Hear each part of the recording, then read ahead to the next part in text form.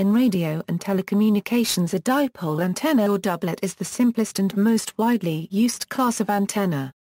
It consists of two identical conductive elements such as metal wires or rods, which are usually bilaterally symmetrical. The driving current from the transmitter is applied, or for receiving antennas the output signal to the receiver is taken, between the two halves of the antenna. Each side of the feedline to the transmitter or receiver is connected to one of the conductors. This contrasts with a monopole antenna, which consists of a single rod or conductor with one side of the feedline connected to it, and the other side connected to some type of ground. A common example of a dipole is the rabbit ears television antenna found on broadcast television sets. The most common form of dipole is two straight rods or wires oriented end-to-end on the same axis, with the feedline connected to the two adjacent ends. This is the simplest type of antenna from a theoretical point of view. Dipoles are resonant antennas, meaning that the elements serve as resonators, withstanding waves of radio current flowing back and forth between their ends. So the length of the dipole elements is determined by the wavelength of the radio waves used. The most common form is the half-wave dipole, in which each of the two rod elements is approximately 1/4 wavelength long, so the whole antenna is a half-wavelength long. The radiation pattern of the dipole is omnidirectional. It radiates equal power in all azimuthal directions perpendicular to the axis of the antenna. For a half-wave dipole, the radiation is maximum, 5.12 dB perpendicular to the antenna axis, falling monotonically with elevation angle to 0 on the axis, off the end of the antenna. Several different variations of the dipole are also used, such as the folded dipole, short dipole, cage dipole, bow tie, and batwing antenna. Dipoles may be used as standalone antennas themselves, but they are also employed as feed antennas in many more complex antenna types, such as the Yagi antenna, parabolic antenna, reflective array, turnstile antenna, log periodic antenna, and phased array. The dipole was the earliest type of antenna. It was invented by German physicist Heinrich Hertz around 1886 in his pioneering investigations of radio waves. Elementary doublet. From a theoretical point of view, the dipole antenna is the simplest type of antenna. An elementary doublet or Hertzian dipole is a length of conductor Ia that is small compared to the wavelength I carrying an alternating current. Here I per mil equals A2 I euro F is the angular frequency, and Ia equals a SHA1 is the imaginary unit, so that I is a phasor. It is used in, for example, analytical calculation on more complex antenna geometries. Note that this dipole cannot be physically constructed because the current needs somewhere to come from and somewhere to go to. In reality, this small length of conductor will be just one of the multiple segments into which a real antenna is divided, in order to calculate its properties. In the case of the elementary doublet, it is possible to find exact, closed-form expressions for its electric field, E, and its magnetic field, H. In spherical coordinates, they are: where r is the distance from the doublet to the point where the fields are evaluated, chi equals A2 I euro per I is the wave number, and ZA equals AA she 1/4 I micron chi equals AI 1/4 C is the wave impedance of the surrounding medium. The energy associated with the term of the near field flows alternately out of and back into the antenna. The exponent of E accounts for the phase dependence of the electric field on time and the distance from the dipole. Often one is interested in the antenna's radiation pattern only in the far field, when Ra per mil I/2 I euro. In this regime, only the 1 per Rankine term contributes, and hence the far electric field, AE, of the electromagnetic wave is coplanar with the conductor and perpendicular with the line joining the dipole to the point where the field is evaluated. If the dipole were placed in the center of a sphere with the axis south-north, the electric field would be parallel to geographic meridians and the magnetic field of the electromagnetic wave would be parallel to geographic parallels. Radiation resistance and aperture. All antennas have a radiation resistance, which is the resistance the antenna presents to its circuit due to radiation. The radiation resistance of the elementary doublet in free space is where ZO is the impedance of free space. This is precisely 4 times the radiation resistance of the real short dipole with a linearly tapered current distribution. The radiation resistance is typically a fraction of an ohm, making the elementary doublet an inefficient radiator. The directivity of the elementary doublet that is, the theoretical antenna gain assuming no ohmic losses is 1.5, which corresponds to 1.76 dB. The actual gain will be much less due to the ohmic losses and the loss inherent in connecting a transmission line to the antenna, which is very hard to do efficiently because of the low radiation resistance. The maximum effective aperture of the elementary doublet is where Gi equals a 1.5 is the antenna gain. A surprising result is that even though the elementary doublet is minute, its effective aperture is comparable to antennas many times its size. A real small antenna will have a smaller effective aperture because of its lower gain. Dipole characteristics, frequency versus length. Dipoles that are much smaller than the wavelength of the signal are called Hertzian, short, or infinitesimal dipoles. These have a very low radiation resistance and a high capacitive reactance, making them inefficient antennas. Despite this inefficiency, they can be practical receiving antennas for long wavelengths. Dipoles whose length is half the wavelength of the signal are called half-wave dipoles, and are more efficient. In general radio engineering, the term dipole usually means a center-fed half-wave dipole. A half-wave dipole is cut to length L for frequency f in Hertz according to the formula, where ID is the wavelength on the dipole elements, I0 is the free space wavelength, c is the speed of light in free space, and k is an adjustment factor. The adjustment factor compensates for propagation speed being somewhat less than the speed of light. The dipole elements will have distributed inductance and capacitance. The value of K is typically 0.95. For thin wires, K is approximately 0.981. For thick wires, K drops to about 0.915. The above formula is often shortened to the length in meters equals 143/FMHz or the length in feet equals 468/FMHz. FMHz is the frequency in megahertz. Radiation pattern and gain. Dipoles have a radiation pattern, shaped like a toroid symmetrical about the axis of the dipole. The radiation is maximum at right angles to the dipole, dropping off to zero on the antenna's axis. The theoretical maximum gain of a Hertzian dipole is 10 log 1.5 or 1.76 dB. The maximum theoretical gain of a half-wave bipole is 10 log 1.64 or 2.15 dB. Feeding a dipole antenna, a folded dipole has a central impedance of about 300 ohms. Therefore, the simplest way of feeding a folded dipole antenna is using a 300 ohm ladder line.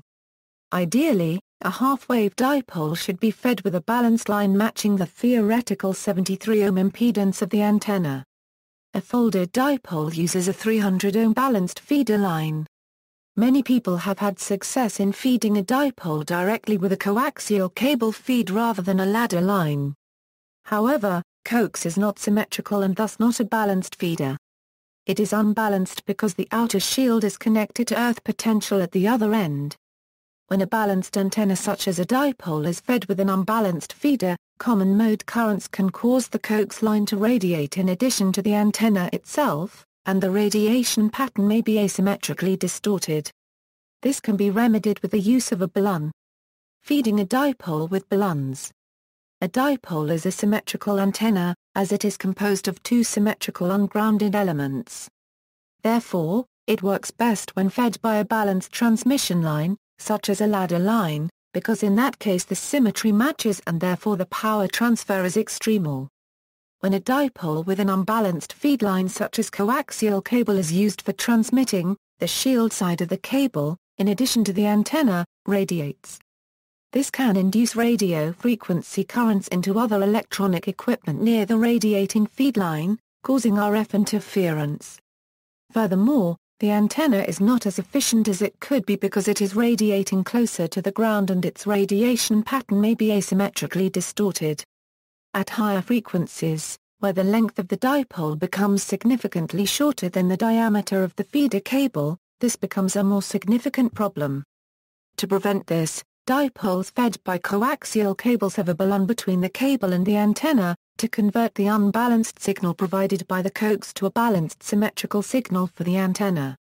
Several types of balun are commonly used to feed a dipole antenna: current baluns and coax baluns. Baluns can be made using ferrite toroid cores or even from the coax feedline itself.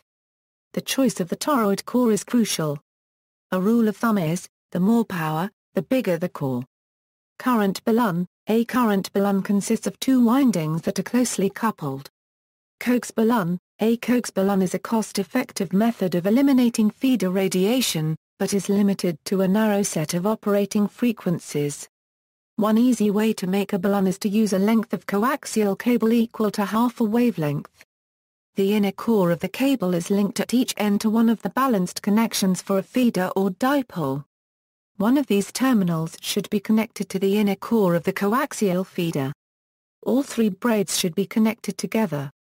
This then forms a 4-1 balun, which works correctly at only a narrow band of frequencies. Sleeve balun: at VHF frequencies, a sleeve balun can also be built to remove feeder radiation. Another narrow band design is to use AI/4 length of metal pipe. The coaxial cable is placed inside the pipe. At one end the braid is wired to the pipe while at the other end no connection is made to the pipe. The balanced end of this balun is at the end where the pipe is wired to the braid. The I/4 conductor acts as a transformer, converting the infinite impedance at the unconnected end into a zero impedance at the end connected to the braid. Hence any current entering the balun through the connection, which goes to the braid at the end with the connection to the pipe, will flow into the pipe. This balun design is impractical for low frequencies because of the long length of pipe that will be needed. Dipole types: short dipole. A short dipole is a physically feasible dipole formed by two conductors with a total length L very small compared with a wavelength I. The two elements are fed at the center of the dipole. The current profile in each element, actually the tail end of a sinusoidal standing wave, is approximately a triangular distribution, declining linearly from a maximum at the center feed point to zero at the ends. At any instant the direction of the current is the same in both the dipole branches, to the right in both or to the left in both. The far field area of the electromagnetic wave radiated by this dipole is. Field strength is maximal in the plane perpendicular to the dipole axis, declining monotonically to zero on the antenna's axis.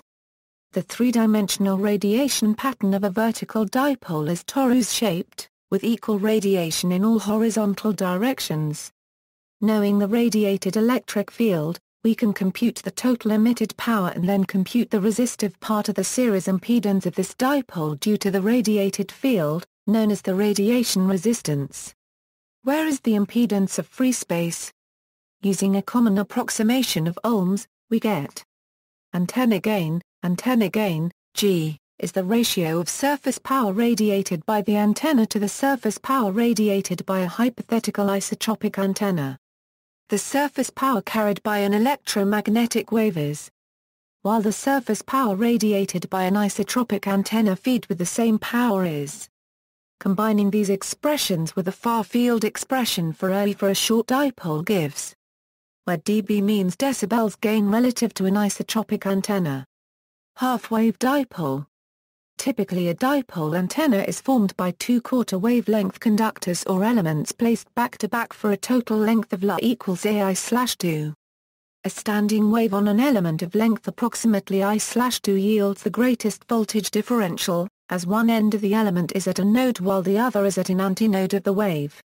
The larger the differential voltage, the greater the current between the elements. The current distribution is assumed to be approximately sinusoidal along the length of the dipole, with a node at each end and an antinode in the center. Where K equals A2I euro per I, and Z runs from a La euro/2 to La euro/2. In the far field, this produces a radiation pattern whose electric field is given by where again Z equals AAC 1/4/I micron. the trigonometric factor cos I is approximately equal to the factor I appearing in the far-field radiation pattern for the elementary doublet, so the radiation pattern of a half-wave antenna is a slightly flattened torus. This time it is not possible to compute analytically the total power emitted by the antenna, though a simple numerical integration or series expansion leads to the more precise, actual value of the half-wave resistance. This leads to the gain of a dipole antenna. The resistance, however, is not enough to characterize the dipole impedance, as there is also an imaginary part it is better to measure the impedance. In the image below, the real and imaginary parts of a dipole's input impedance are drawn for lengths going from to and with respect to diameter, accompanied by a chart comparing the gains of dipole antennas of other lengths, both as a number and in dB. Ideal half-wavelength dipole. This type of antenna is a special case where each wire is exactly 1/4 of the wavelength, for a total of a half-wavelength. The radiation resistance is about 73 ohms if wire diameter is ignored, making it easily matched to a coaxial transmission line. The directivity is a constant 1.64, or 2.15 a decibel. Actual gain will be slightly lower due to ohmic losses. If the dipole is not driven at the center, then the feed point resistance will be higher. If the feed point is distance x from one end of a half-wave dipole, the resistance will be described by the following equation. If taken to the extreme, then the feed point resistance of AI/2 long rod is infinite, but it is possible to use AI/2 as an aerial. The right way to drive it is to connect it to one terminal of a parallel LC resonance circuit. The other side of the circuit must be connected to the braid of a coaxial cable lead, and the core of the coaxial cable can be connected part way up the coil from the RF ground side. An alternative means of feeding this system is to use a second coil that is magnetically coupled to the coil attached to the aerial. Quarter-wave monopole. The quarter-wave monopole antenna is a single-element antenna fed at one end, that behaves as a dipole antenna. It is formed by a conductor in length, fed in the lower end, which is near a conductive surface which works as a reflector and is an example of a Marconi antenna. The current in the reflected image has the same direction and phase as the current in the real antenna. The quarter-wave conductor and its image together form a half-wave dipole that radiates only in the upper half of space. In this upper side of space, the emitted field has the same amplitude of the field radiated by a half-wave dipole fed with the same current. Therefore, the total emitted power is half the emitted power of a half-wave dipole fed with the same current. As the current is the same, the radiation resistance will be half of the series impedance of a half-wave dipole. As the reactive part is also divided by 2, the impedance of a quarter-wave antenna is ohms. Since the fields above ground are the same as for the dipole, but only half the power is applied, the gain is twice that of a half-wave dipole, that is, 5.14 dB. The Earth can be used as ground plane, but it is a poor conductor. The reflected antenna image is only clear at glancing angles. At these glancing angles, electromagnetic fields and radiation patterns are the same as for a half-wave dipole. Naturally, the impedance of the Earth is far inferior to that of a good conductor ground plane. This can be improved by laying a copper mesh. When the ground is not available, other metallic surfaces can serve as a ground plane. Alternatively, radial wires placed at the base of the antenna can simulate a ground plane. For VHF bands, the radiating and ground plane elements can be constructed from rigid rods or tubes. Folded dipole. A folded dipole is a half-wave dipole with an additional wire connecting its two ends. If the additional wire has the same diameter and cross-section as the dipole, two nearly identical radiating currents are generated. The resulting far-field emission pattern is nearly identical to the one for the single-wire dipole described above, but at resonance its feed point impedance is 4 times the radiation resistance of a single-wire dipole. This is because for a fixed amount of power, the total radiating current is equal to twice the current in each wire and thus equal to twice the current at the feed point. Equating the average radiated power to the average power delivered at the feed point, we may write: it follows that The folded dipole is therefore well matched to 300 ohm balanced transmission lines. The folded dipole has a wider bandwidth than a single dipole. They can be used for transforming the value of input impedance of the dipole over a broad range of step-up ratios by changing the thicknesses of the wire conductors for the fed and folded sides. Half-wave folded dipoles are often used for FM radio antennas. Versions made with twin lead which can be hung on an inside wall often come with FM tuners. The T2FD antenna is a folded dipole. They are also widely used as driven elements for rooftop Yagi television antennas. Other dipole antenna types. There are numerous notable variations of dipole antennas. The bow tie antenna is a dipole with flaring, triangular-shaped arms. The shape gives it a much wider bandwidth than an ordinary dipole. It is widely used in UHF television antennas. The G5RV antenna is a dipole antenna with a symmetric feeder line, which also serves as a 1-1 impedance transformer allowing the transceiver to see the impedance of the antenna. The doublet antenna is a dipole antenna with a resonant symmetric feeder line. The sloper antenna is a slanted dipole antenna used for long-range communications or in limited space.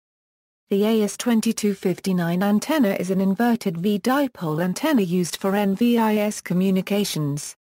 General impedance formulas. The complex radiation impedance of a dipole antenna is the sum of the real resistance Dipole and the imaginary reactance Dipole. In practice numerical solutions are required to get useful results but several attempts to solve the problem analytically has been done. Induced EMF method. Assuming sinusoidal current distribution, the induced EMF method gives a rough estimate of reactance X and radiation resistance of for a dipole of length L and radius A operating at a frequency with wave number K and a medium with impedance Z. Where psi and C are the cosine and sine integral functions and I cubed is the Euler constant. The induced EMF method is inaccurate for dipoles longer than a half wavelength and verticals longer than quarter wavelength. Haller copyright NS integral solution and similar give more successful results.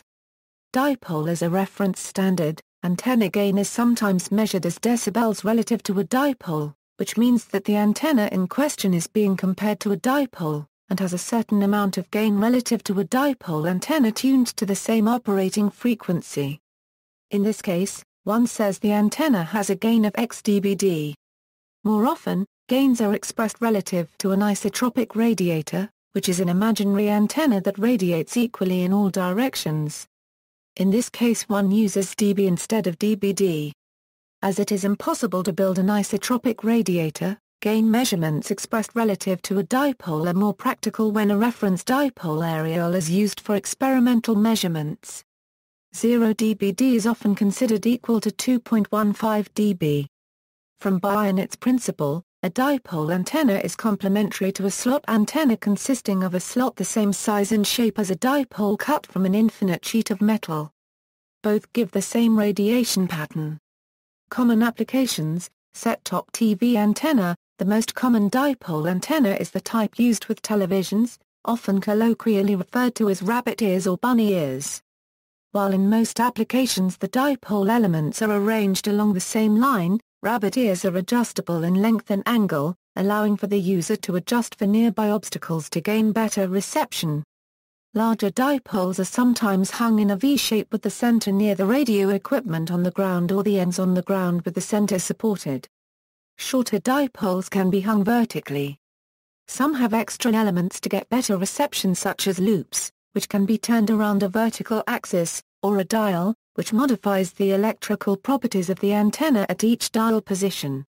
Shortwave antenna. Horizontal wire dipole antennas are popular for use on the HF shortwave bands, both for transmitting and shortwave listening. They are usually constructed of two lengths of wire joined by a strain insulator in the center at which a ladder line or coaxial feed line is attached, with the ends supported by buildings, towers, or trees. These are simple to put up for temporary or field use. For transmitting antennas, it is essential that the ends of the antenna be attached to supports through strain insulators with a sufficiently high flashover voltage, since the antenna's high voltage antinodes occur there. Dipoles versus whip antennas. dipoles are generally more efficient than whip antennas. The total radiated power and the radiation resistance are twice that of a quarter-wave monopole. Thus, if a whip antenna were used with an infinite perfectly conducting ground plane, then it would be as efficient in half space as a dipole in free space and infinite distance from any conductive surfaces such as the Earth's surface. However, in real-life situations, if considering the antenna height, a monopole may have an advantage at certain radiating angles, especially at low heights. Dipole towers, although the mast radiator antenna towers for MF and LFAM radio stations are usually constructed as monopoles, some are dipoles. The metal structure of the mast is divided in half, and is driven in the center. Large half-wave dipole towers include the Warsaw Radio Master the only half-wave dipole for long wave ever built. Collinear dipole arrays, vertical dipoles can be stacked end-to-end to make collinear antenna arrays, to give a higher gain than a single dipole. The radiation pattern of the array is omnidirectional like a dipole, but the toroidal-shaped pattern is flat and so more of the power is radiated in horizontal directions and less is radiated up into the sky and down toward the ground and wasted. Collinear arrays are a higher gain alternative to whip antennas for fixed base station antennas for mobile two-way radios, such as police, fire, or taxi dispatchers. See also, electronic symbol, isotropic antenna, omnidirectional antenna, whip antenna, driven element, balloon, coaxial antenna, amateur radio, shortwave listening, T-aerial, AM broadcasting, FM broadcasting, references. Elementary, short and half-wave dipoles. External links, dipole antenna tutorial mTalk, broadband dipoles antenna-theory.com, AC6V's homebrew antennas links, your first HF dipole, simple yet complete tutorial from am.net.